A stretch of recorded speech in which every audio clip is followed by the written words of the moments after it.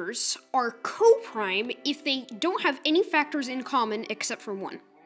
If you pick two whole numbers, the chance that they will be coprime is 6 divided by pi squared. Why? We can visualize a probability space as a line of length 1. Then the whole process is just equivalent to throwing darts at that line. The probability that two numbers don't share any factors other than 1 is, well, that's what we're trying to calculate. Let's call it x. Now, what's the probability that the two numbers don't share any factors above 2? Well, the first number has to be divisible by 2. That's a probability of a half. The second number has to be divisible by 2. That's also a probability of a half.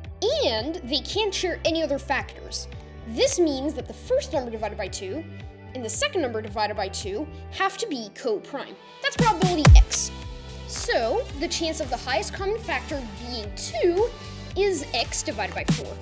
You can do a similar argument to what we just did to figure out that the probability that the highest common factor is 3 is x divided by 9.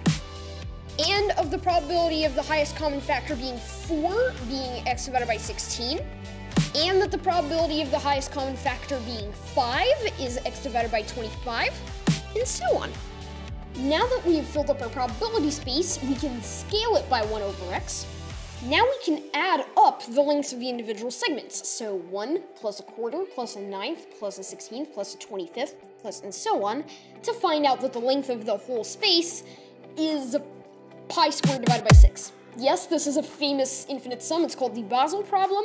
And yeah, it's surprising, but it is true. Anyway, we know that the length of the original line was 1, and now the line is pi squared over 6. So the scaling factor must have been pi squared over 6.